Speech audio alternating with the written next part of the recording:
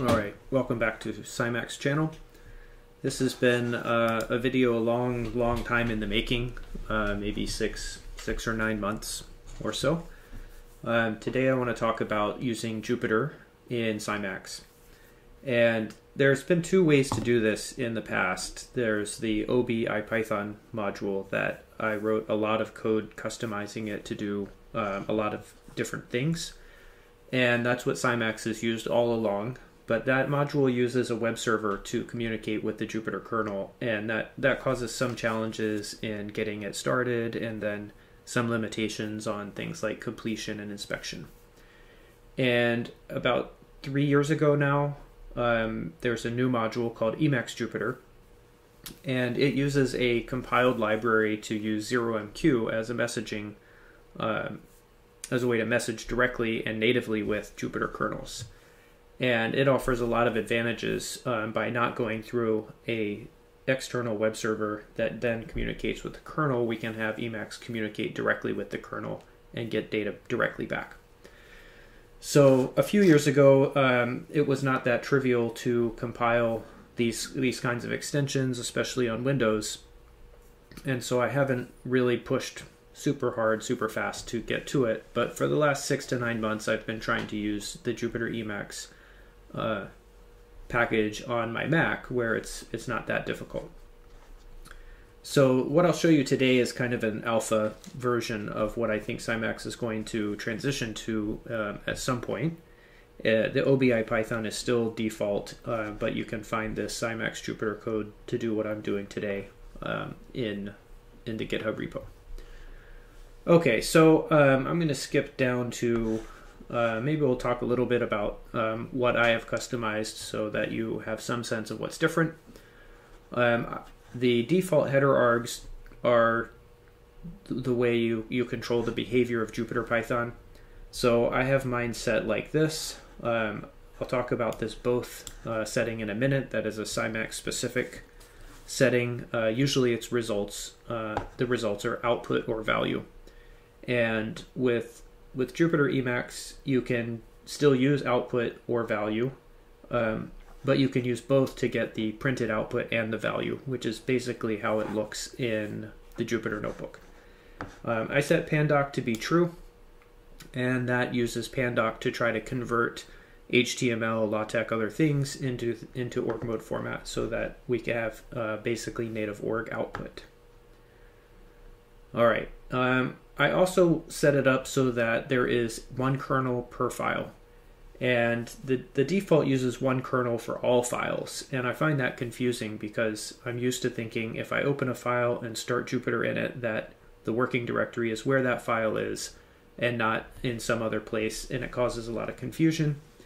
And if you set variables in one file, I don't want to contaminate the variables in another file that might be the same. So I think it makes sense to have a separate kernel per file, and I also like when I close that file for it to kill the kernel. So scimax does that, and I do it through header args right here. So you can use JPS here as a YA snippet, and it will expand and give you the name of the Jupyter kernel that it's going to use.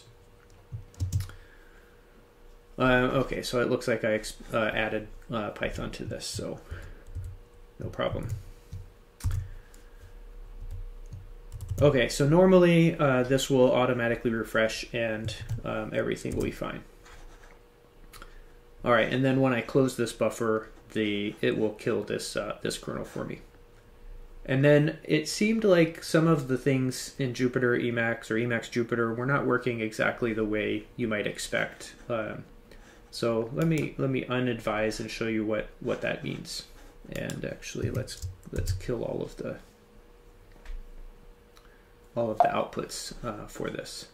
So if what I'm going to show you is what it looks like with vanilla Emacs-jupyter, and if you just run this, you get something that looks pretty normal to me. We have this verbatim output, and what should happen if you say results equals raw is the colon should be gone. And they're not. So out of the box, you don't. It seems to me that results raw doesn't work, And if we run this scimax-jupyter advise function, then it will modify emacs-jupyter so that you do in fact get the raw results here. So most of what I've done is advise a handful of functions to get things to be more like they were for me with OBI Python, which I loved a lot, and in some sense to get things that are more consistent with OrbBabel. So for example, out of the box you get mixed output and value when you say results value. And that's not consistent in my mind with the way OrbBabel works. If you say results value, then you should only get the last thing that is returned. Now, return in Jupyter is a little bit ambiguous. In a Python, normally you would write an actual return statement and or have an implied return statement. What value here does for emacs-jupyter and scimax is it just takes the last line. So if I say results value here, and I have print 5 and 3 minus 5 here, then all we get is -2 because it's the last line. Right? If I choose output, then that's all we're going to get. Right? So here we have print 5, nothing will happen here, and you can get only the 5 in this case because we're only getting the output. And to get the original behavior, I provide both. So if I say results both here, then this one will show me A5 and the output of 18 and 4. All right, and then it's maybe worth noting that I rewrote a Hydra that is formatted in these columns, so I'll show you what a bunch of these things are. But this gives us easy access to inspect things, to complete things, editing functions, kernel management. So if I want to kill this kernel, then I just press K. And you see up here on the header line that it's actually running. And if I say yes a couple of times, it goes away. So that's pretty handy. This only works, you can call this anywhere. I have it bound to F12, which I have remapped to caps lock. So I just press it with my pinky whenever I want. And that is what happens when you press F12 in a source block. Okay, so from here I'll show you a couple of examples of things that it does that are much better than what we saw before, and some new things that that I wasn't even aware of. So if I run this, I normally run things with Control-C, Control-C, and here we just import NumPy, and we have we can access the help directly from this question mark, or we can have np.linspace, and I can either type Alt-I and access the inspection, or if you don't remember that, we press the Hydra button, and then it's this / command here for inspect. And that gets me to the help there. And down here we can also have the source code. So that's the 2 question marks here. So that's pretty handy while you're writing. And in here, if I'm at np.lin, since we've already executed this, we can press Alt-Tab and a couple of times, and then it will let us do some completion. So from here, it's aware of linalg or linspace, and we can just get completion from it directly. I think also from here, you can press Alt-Tab here. It reminds you that a tab is the way to get to it. All right, so that's pretty helpful. That's just noted here. You can have your cursor on linspace and either type Alt-A to inspect it, or use that Hydra. All right, and then I showed you completion here, even from np dot. If I press Alt-Tab a few times, it shows me all of the things that I can complete with, including whether they're functions or modules, etc. I could probably, let's do GEOM to get to geometric space, and you could add that in. So that's starting to turn this into a little bit more like some kind of integrated development environment that helps you with your code. And from here, Alt-I will show me the docstring for geometric space, which is pretty helpful. Okay, so plotting works pretty much like you would expect. let's see, I think I'm going to delete this. There is an ongoing issue that the order of things is not really guaranteed. But one of the patches that I currently have in scimax is to make the order come out the right way. So here we have some imports, we define some variables, and we make some plots. And if you run this, then in matplotlib it does really what you would expect. It saves the images in ob-jupyter and then displays them down here. And the order of these, oh, I see, it is a little bit different. So we do the prints last, but they come out first. And the plots are up here. Let's see what happens if we inspect these. We can even inspect these variables. So this tells us we have an ND array. These are the values of that variable and some information about the variable. So that works more or less like you would expect because these images are just being saved as PNGs and then Emacs is rendering them. Now Plotly is a little bit tricky. Plotly renders the things in terms of HTML or interactive JavaScript, and it's normally done in a browser. So if I just try to do regular Plotly here, we're going to first wait a little while, and then it probably is going to give us some output that is not very helpful. So it's either going to be HTML output or it's going to be some strange number that is basically a failure of Pandoc to convert it into HTML. So that's not very helpful. And so the solution that I use is to use the pycsc.plotly library. So this is a sub-library of pycsc that I wrote, and it basically changes the behavior of these things so that it will save an image that it will display and write the HTML to a file. So when we run this one, we should get a figure that we can see, and we will see that there is an HTML file that's getting saved.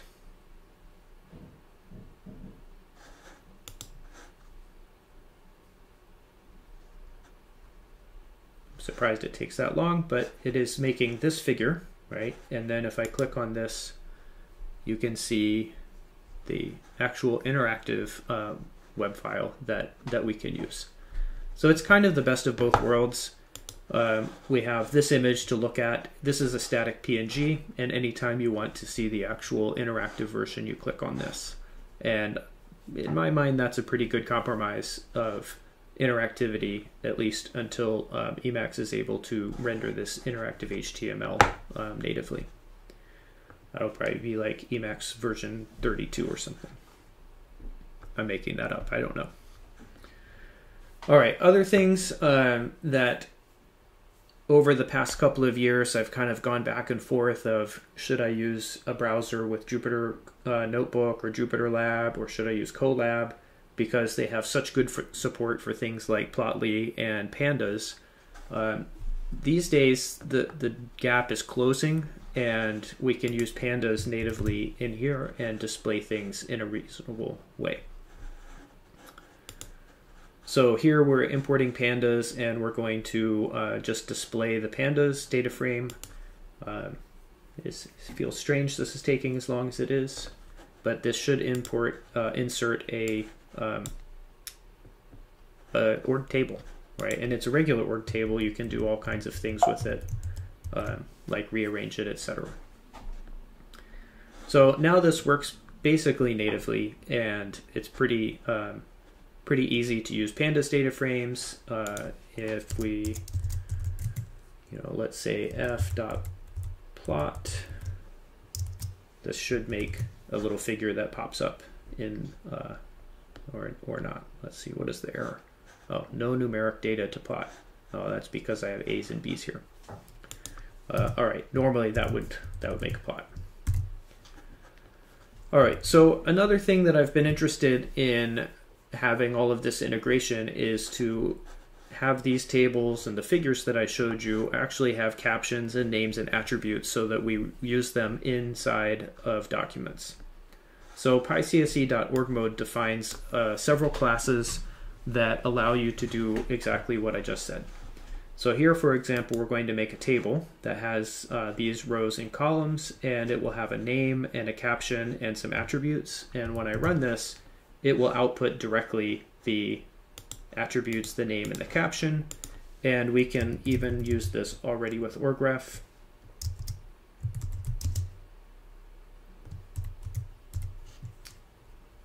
Or data, and there is a link to the file that we just generated from code. We can do the same thing with figures. So here is the figure class that takes a file name, and you can give it a name, a caption, also some attributes, and this will put in your captioned figure with the name that you can that you could use. So org fig is there, and you can see that it's a very helpful way to have your code actually output the figure in the way that you want it. And probably you would want to put exports results on here if you were turning this into a PDF so that you could not see the code, or you would use a named block and have the results put in the manuscript where you want them. Let's see here. Maybe I should point out we use plot.close so that you don't see the figure twice. If I don't do that, then what you get is the figure comes out twice, because this is the one that is from our figure object, and this is the one that that's getting generated by the cell. So we just get rid of that by putting that in there. And then here we can also have multiple figures. So here we have some things that are printed. Here are the two figures that I showed you before that have labels and captions now. This is just a regular org string that just is adding some vertical space in there. Let's see, I already showed you a table. Oh, this is a table from a data frame. So the table can take all kinds of data in here, and it's just using tabulate to generate this, I think. We can have keywords, and you can even have here, have it make a heading. So if you're trying to build up a document from code, we can make all of these pieces and put them together. Here's a comment.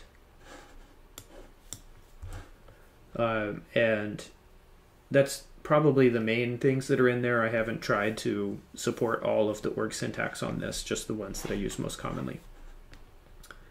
All right, let's talk about exceptions. Exceptions happen, and there are some nice ways to deal with it. So here we have a code block that has some prints, a variable, a parenthesis.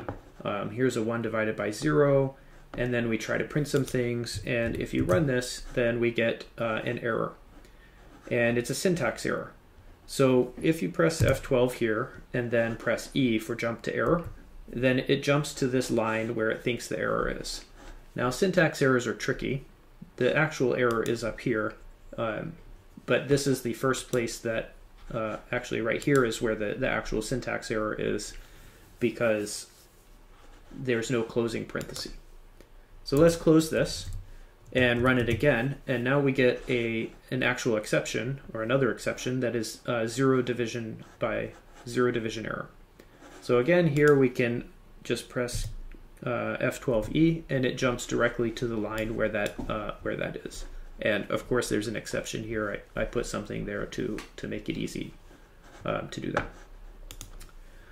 But the idea is that it's simpler to go from this traceback down here to the actual error that you see up here. So I like that. I deal with errors quite often, and it's pretty nice to be able to manage it. All right, so this is probably more of a built-in feature of Emacs-Jupyter, but the Jupyter kernel can return lots of different displays.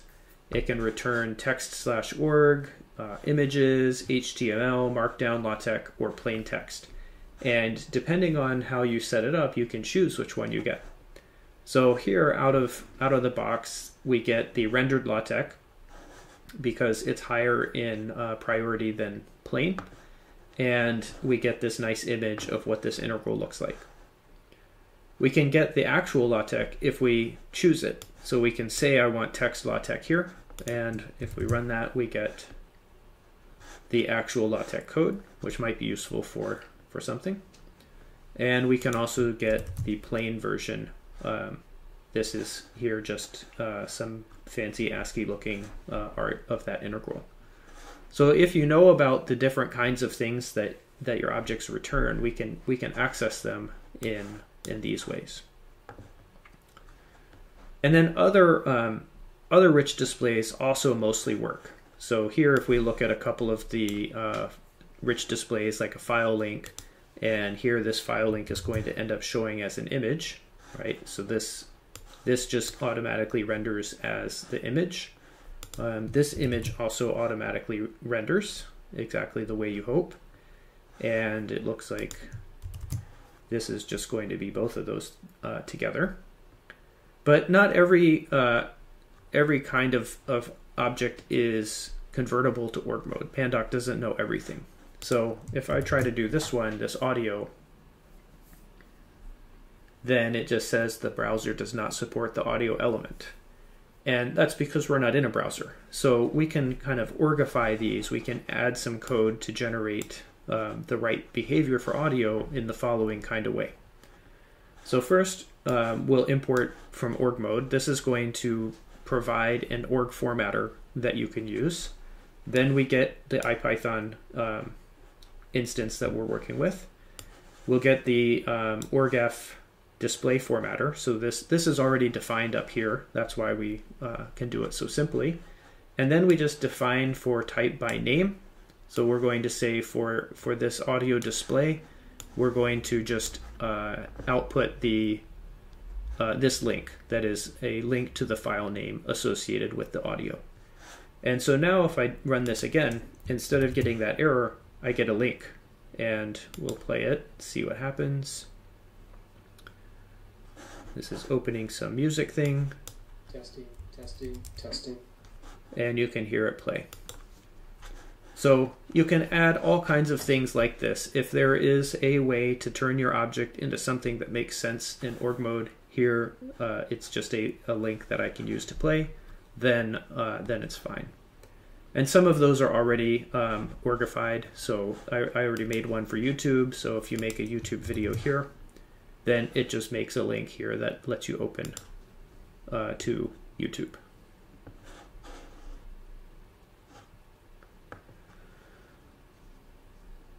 And the internet is not working super fast, but it's slowly kind of getting to load this this video. So this is a video I made on linear regression. All right, so you can do lots of things like that. Anything you can do that makes a text/org output is a good candidate for rich display in native org format. All right, so let's talk about scratch space and the REPL. So the org buffer right here, I view this as a scratch space on its own. I can just do anything I want, you know, print 3, do something. If I like it, I keep it. If I don't, then I just delete it. But sometimes you might want to be able to go into a separate buffer that you could just get rid of completely. So there's two ways to do that.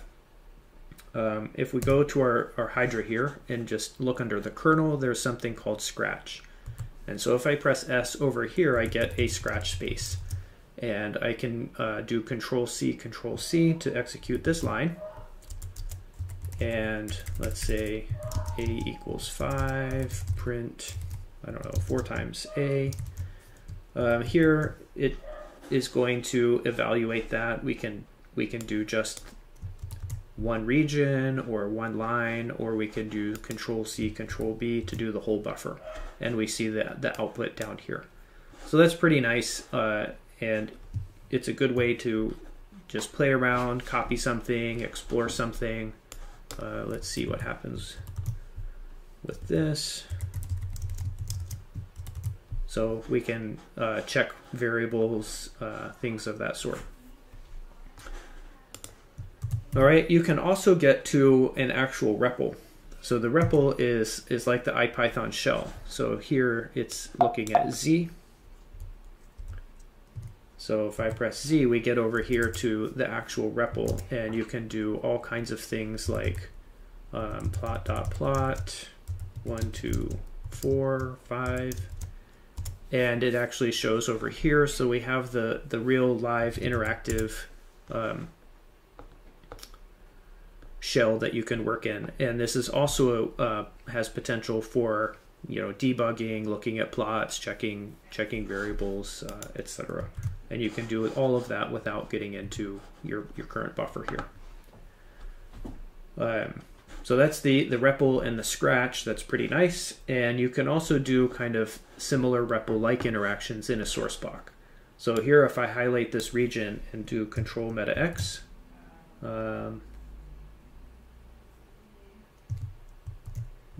seems to think there is a syntax error. That's weird.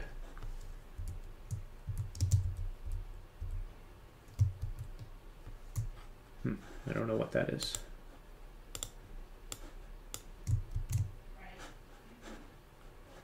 Here, let's try Control X, Control E.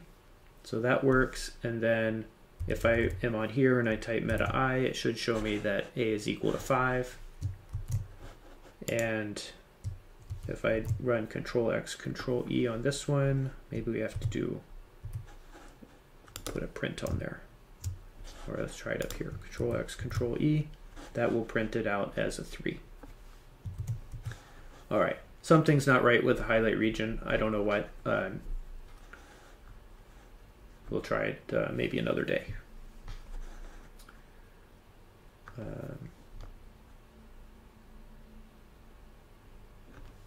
Let's try killing the kernel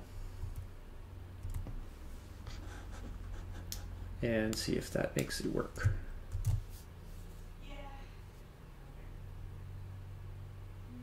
Nope.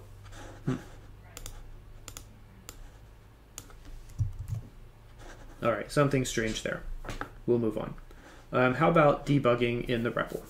So sometimes you can define a function and there's something not quite right with it. So here we can define it, and now if I put a breakpoint line in here and go to the REPL, and let's do f of 3, then it goes into this breakpoint, and we're down here, we get the interactive Python debugger. So here I can look at variations of 3. I can see what the definition of x is. You can, I don't know why you would type 2 times x, but you can use the debugger here. And if you step through it, I think maybe it's, then you can step through this debugger and do different debugging kinds of things in your program. That's a somewhat of a weak point for me. I'm more often going to put print statements or something, but I think it's pretty interesting. You can get to a debugger from org mode in here. All right, and then you may need to do things with other people that don't use org mode. You can use this oxipy notebook, which will export this. I'll just run this block here and do that. So this will turn the org file into a Jupyter notebook and then open it. So here you see we have a notebook. This is all of the text that you were looking at. Here's the code. So you can go through and this is a regular IPython notebook that you can send to other people. You know, some files are broken because there isn't a concept there, or not an easy one anyway, and so forth. Okay, so how about other languages? I've focused mostly on Python. Here, close this. Here we can check out Julia. So Julia is the JU of Jupyter, and here, of course, you have to install Julia and then install the Julia kernel. And up here I have set a session for it, and here, let's delete this. And this will start a Jupyter kernel and run a Julia little program here to generate this Mandelbrot shape. So you can see down here it's starting it up. All right, maybe not. Seems.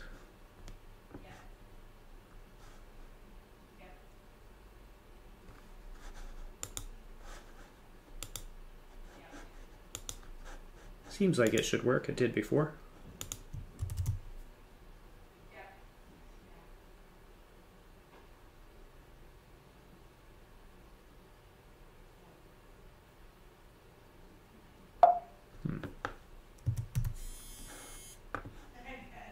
But we have some error. I wonder if the R version is going to have the same problem. Here also you have to install R, then run this command, and in theory this is starting up in our kernel. Oh, and this one works. Okay, so maybe something's not going quite right in the Julia one. Let's see what could that be.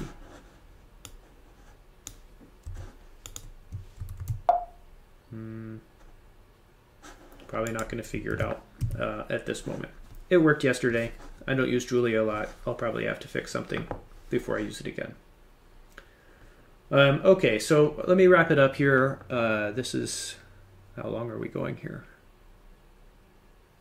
I don't know if I see half an hour. Oh, pretty long time. A couple of things that are not fully resolved yet is that the emacs-jupyter package is written with pretty sophisticated code. It has some process filters that take input in the order that it gets it. It uses generic functions. And one of the things that it tries to do is handle input, in the order it comes. But when you use pandoc, it makes some of those things take longer than others, and that can mess up the order. This is an issue 351 that I reported. And I have patched a version in scimax that tends to get the right order by doing this pandoc processing later than earlier, but I can't guarantee that order is always going to be correct. And so the easiest thing to do is make sure you only have one thing coming out so the order doesn't matter. I'm talking about the order of results here. So like in this example, you would expect to see this in that order. And that is pretty much what we see. Right? We see a 1, bold, L bold, M bold 2. But out of the box, emacs-jupyter puts these things last and in reverse order. So that's probably going to get fixed in the main branch at some point. Where that is important is doing things like this, where you want to have display 1, we have some HTML for this caption and text, and then the figure. And that's, if you're relying on the order, in this case, we need these lines to be in this order to be important, to be correct. Using these Jupyter Python blocks as input to other blocks was broken in emacs-jupyter, and it's just sort of better right now in scimax. So here's what I mean. We have a block here named JP. This returns 18, and it gives us what looks like a number here. And then if I want to use that as a variable to an Emacs list block, then what we get is :18. So somehow a string is coming from here to here, and it's not doing quite the right thing. And so if I say, try to divide this by 2, I'm probably going to get an error because 18 is coming as a string, not as a float. And I haven't tracked down the exact place where that string, this is encouraging that at least the string is correct, and we need probably some wrapper somewhere that makes sure it gets a string and not the number or table. Similarly here, if we have, this code is going to return some data, when I run this block, I get a table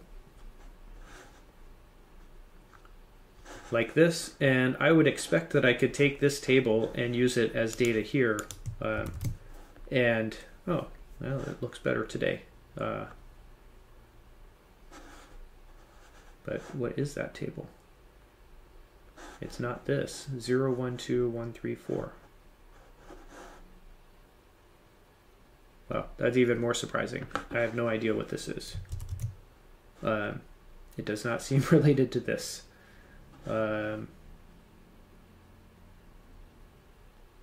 So these things don't work.